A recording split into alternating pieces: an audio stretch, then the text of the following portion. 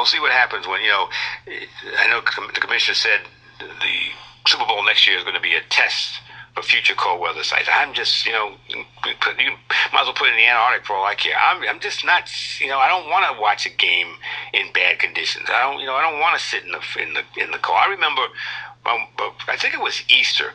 My mother sent me and my best friend. We went to Yankee Stadium for a doubleheader, and we went to Easter Mass. And then we went straight to the ballpark. We didn't have time to change. And I still remember, I had a seersucker suit on, which is like made out of tissue paper. And it was one of those days where it was a beautiful, sunny summer afternoon or, spring afternoon. And like by the sixth inning of the second game, we were looking at each other like, we got to get the hell out of here. It's freezing. The temperature is one of those weird days. The temperature just dropped. It was uncomfortable. I don't care how much hot chocolate and hot dogs you want to eat. I want to go home. It's cold.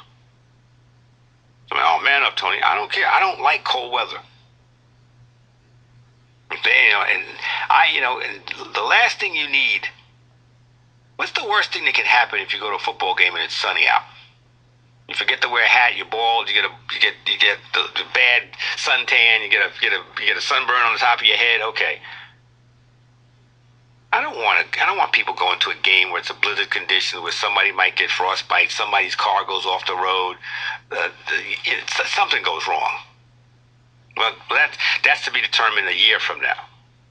Hopefully, like I said, we got a game. Hopefully tomorrow, one for the ages that we can all talk about and remember for years.